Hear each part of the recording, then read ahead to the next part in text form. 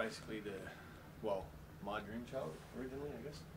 But just wanted to bring back, good music of yesteryear. Something with a bit of quality and a bit of substance. And basically just enjoy it. So started putting that together in 2014 with sort of a revolving cast of people, just whoever was available locally in that, until we come across the right guys. You need the right tool for the job. That's right. So we've definitely found the right tools, and we finally got a record together, and onwards and upwards from here.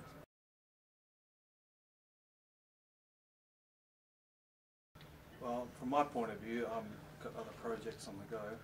My main band, Psychonaut, it's in its 20th year this year, and I've been concentrating more on Maverick, because it's good to be sort of a side player for a change rather than being the central guy in the band.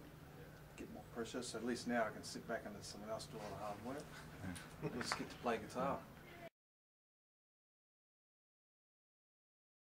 No, well, I would concur. Yeah, it's very lean. Probably maybe 5 years ago, it was pretty lively.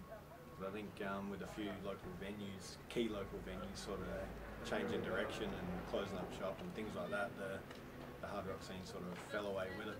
And I think it's probably just the times and that. But yeah, the indie kind of style has really taken off. So we're effectively the black sheep. Well, the era of pub rock has kind of come and gone now, where you can go out from Wednesday night to about Sunday night and watch bands, whether they're original or covers. It's kind of dissipated now, taken over by DJs or some guy with acoustic guitar. So we're trying to keep that old mentality where, okay, it's just raw, rough rock music. Groove, so people can dance to it or move to it and drink beer without being a retro act.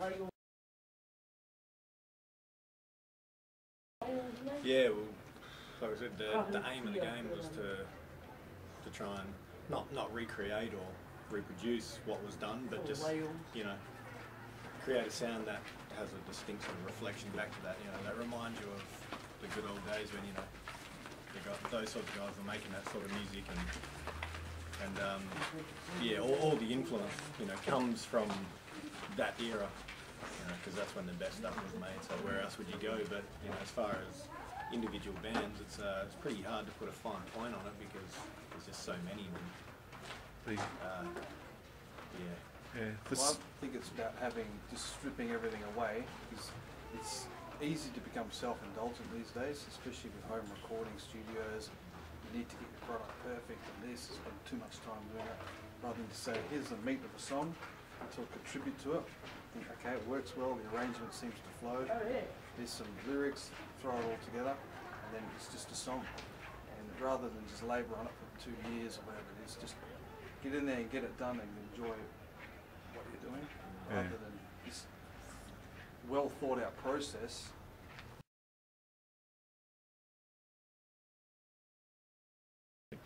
I think being a rock band, yes, I think the days of,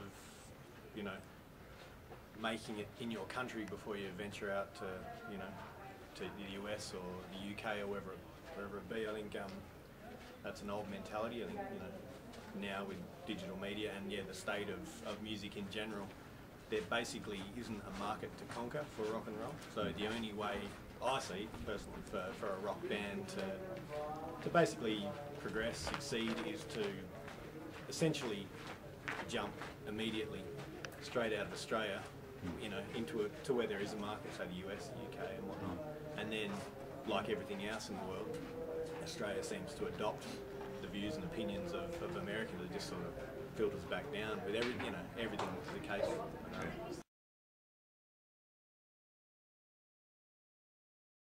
I think with the track listing, if you look at a lot of classic albums, not that I can give you an example right now, but they start off with a good rocker, then comes something equally as rocking, and then by the third song they bring it down a bit, and then song 4 bring it back up again. And I think we recorded this and put the track listing in that order because we're thinking vinyl, where, okay, this is your fourth song, okay, let's get off our asses, turn the record over, and get into the next one. Yeah. But it's also about the flow of it and also what keys the songs are in, because you can't just have everything, you know, in E or in A, so you've got to kind of break it up a bit as well. Yeah. It's probably just a coincidence or happy coincidence, but free with the intro, the way it comes in, it's a nice introduction to the record, sort of it introduces the record nicely, and free itself, the title, basically works well. Maverick, we're free, we're out, we're on the air, it's happening now. So it kind of works in a few different ways, but at the end of the day, that track listing sort of felt best to us as far as flow and feel of a record. So I think it's a good song to start off with, because the Craig ages ago, the lyrics kind of remind me of Alice Cooper's song called Teenage Lament, which is about 74. Yeah, that's the one. Teenagers, I don't want to get out of bed, and fuck going to work, fuck school, and fuck this, and fuck you. And it's got that sort of attitude about it. Loosely based on Craig's guitar, because he uses a Gibson Firebird. And the bass equivalent obviously is a Thunderbird. Yeah. And because he's a Lynyrd Skynyrd fan, which I'm more Allman Brothers. Yeah. And I thought, everyone says Freebird this, and I hate that fucking joke. Freebird. I don't even know the song to tell you the truth. Edit that part out, definitely. Well, I don't know how it goes, because I've never really listened to it. Plus, Firebird just means, the old phoenix type mentality, ashes or whatever. the connotations of it, I guess, the rebirth.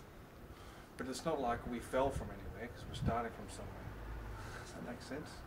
Yeah. No, it's almost like if you were to think of it in those terms, like rock and roll had its period and sort of faded out, and Phoenix or Firebird, he's reborn from the ashes. And I think rock music is always going to be there, always has and always will be. It just comes and goes and mutates.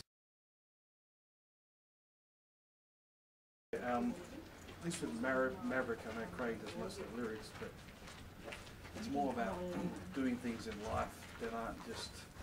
It's not always just about your emotion. You still got to have an element of danger in what you do, especially in rock music. It's not like we're like Guns N' Roses, where that's living on the edge of a cliff. We're still trying to have that. To be either. Yeah. I mean, I think comparatively, lyrically, maybe towards AC/DC-ish, without too many sexual overtones or innuendo or all that tacky stuff. So it's just there's a lot of Aussie life in it. If you like good music, kind of, I think, regardless of specific genres and things like that, because there is a bit of variance in it. But if you like just good music, from anything from the Beatles through to some of the 80s stuff, well, Skinner, 70s, anything rock, I think you'll enjoy it.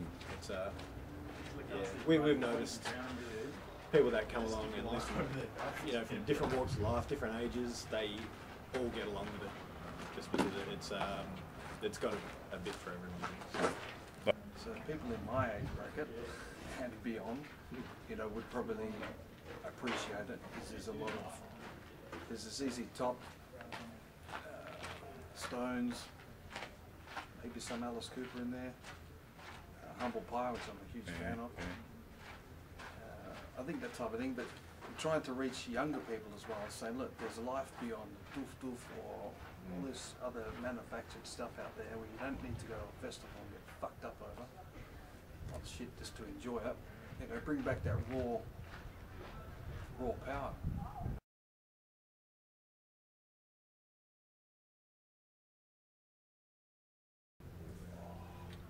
While you're thinking, I know this one straight away. Sabotage by Black Sabbath. It's the ultimate album. It's just got all the